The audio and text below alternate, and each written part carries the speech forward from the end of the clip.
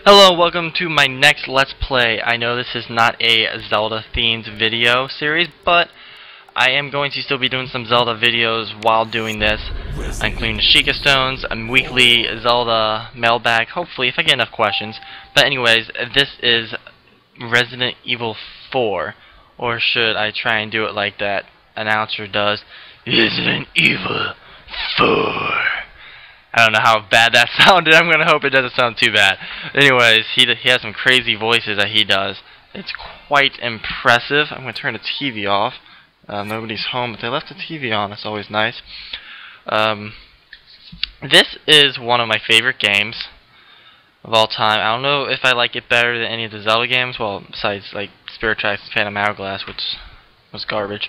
But definitely one of the best GameCube games. And it's unfortunate that I got ported onto every single thing ever made. This is the Wii version, which I'm regretting doing a little bit because I am kind of lost in the controls a bit. Trying to remember how to play the game. It's been interesting. Anyways, Resident Evil 4 is by far the best Resident Evil game in my opinion, and that's why I decided to let's play it. After this, I will return to something Zelda related. I may even start a Zelda handheld let's play at the same time as this. Most of this video is just a cutscene leading into the game, so I will just kind of like let this be my intro. And the next video, I will begin some actual gameplay. So until next time, stay tuned. And hit the peaceful little town with a devastating blow crippling its very foundation. Not taking any chances, the President of the United States ordered a contingency plan to sterilize Raccoon City. With the whole affair gone public, the United States government issued an indefinite suspension of business decree to Umbrella. Soon its stock prices crashed, and for all intents and purposes, Umbrella was finished.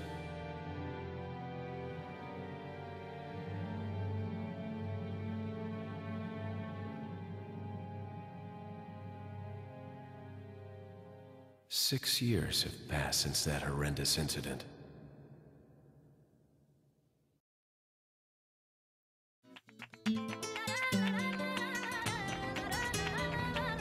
I received special training via a secret organization working under the direct control of the president.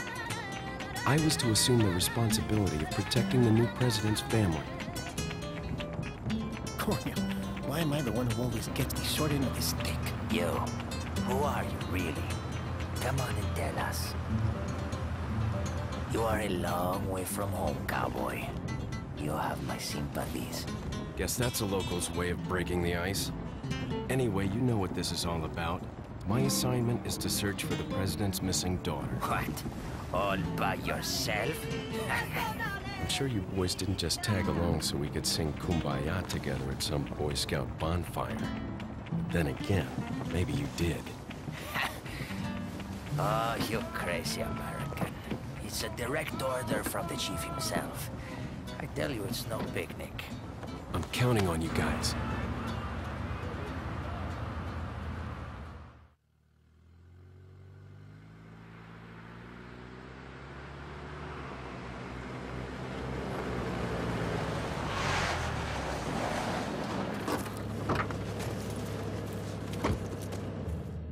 It was right before I was to take on my duties of protecting the president's daughter when she was abducted.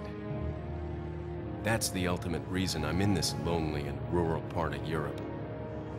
According to our intelligence, there's reliable information about a sighting of a girl that looks very similar to the president's daughter. Apparently, she's being withheld by some unidentified group of people. Who would have thought that my first job would have been a rescue mission?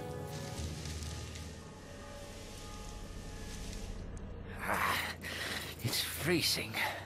So cold all of a sudden.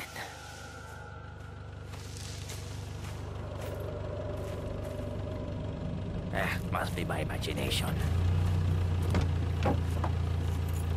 Sorry it took so long.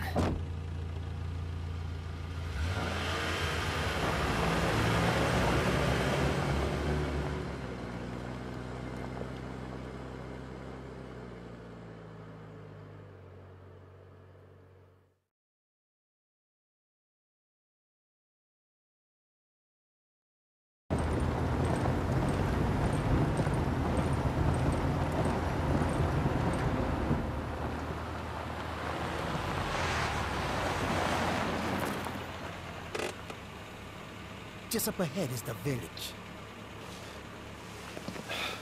I'll go and have a look around. Yeah, we'll stay and watch the car. Don't want to get any parking tickets. Right. Parking tickets. Good luck.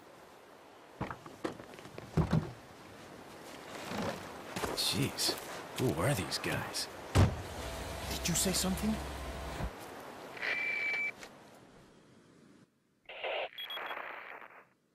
Leon, I hope you can hear me. I'm Ingrid Hunnigan. I'll be your support on this mission. Loud and clear. Somehow I thought you'd be a little older. So the subject's name's Ashley Graham, right? That's right. She's the daughter of the president. So try to behave yourself, okay? Whoever this group is, they sure picked the wrong girl to kidnap. I'll try to find some more information on my end as well. Good. Talk to you later. Leon out.